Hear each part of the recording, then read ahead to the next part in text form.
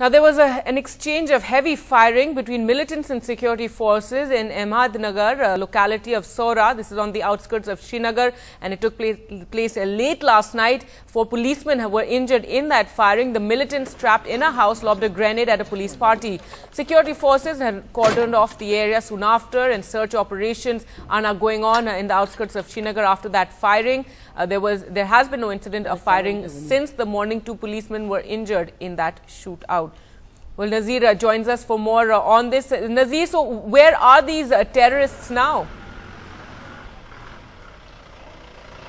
Well, this operation has failed. Operation has failed, and militants have managed to escape. Let me reiterate, this operation has failed and militants have managed to escape. 1 militant was trapped last night inside a house near Achar Lake, but he has given a slip. He has managed to escape in the initial shootout, and militant, grenade, when he lobbed the grenade, 4 policemen were injured, but then taking advantage of the darkness and what police sources tell us that they have exercised restraint because they don't want any collateral damage.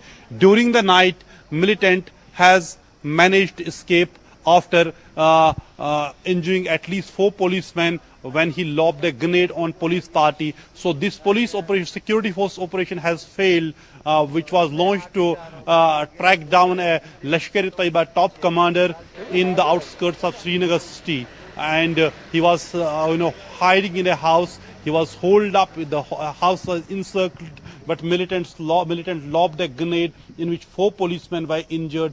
Police also opened fire on that house, but militant managed to escape. He jumped from the window, and sources tell us he took the advantage of the darkness and escaped through this Achar Lake. So this operation, which was launched to track down this Lashkar commander, has failed, and militant has managed to escape. A setback for the police, who have actually got a information. It was a pinpoint information about the presence of militant inside a house. They reached near the house, they encircled the house and opened fire on militant, but militant lobbed a grenade and injured 4 policemen and then managed to escape. All right. And Nazir, is there any connection really between the trouble that we're seeing at the line of control and this incident here on the outskirts of Srinagar? No, there's no link. This is purely a militants who are already here, who are operating in Kashmir, who have been here for a long time. They have infiltrated 1 year or 2 years, 3 years before, and they are operating. So police has been always, this operation was initiated by the police and security force here after they received the information about militant presence. But the line of control, that is an altogether different issue when a largely heavily armed group of militants, and now the army says they are backed by the special forces and the BAT teams, border action teams of Pakistani army.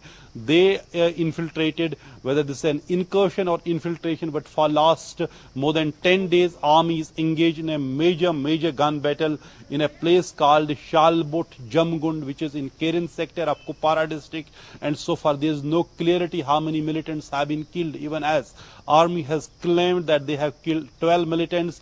But even after 10 days, not a single body has been recovered by the army, nor any arms and ammunition. Some say that the bodies may have been taken back by the militants, but this is not possible, simply because if a militant is killed, that means he is well within the firing range of Indian army, and if a body is lying well within the firing range of Indian army, how can somebody come and reach there and take away the body? So that is a big question, how army is going to deal with that operation. Army is now saying they are in the final stage of this operation, but here in the Srinagar, outskirts of Srinagar at Ahmadnagar, the operation that was launched by Jammu and Kashmir police and the security forces last night has failed. Militant has managed to escape.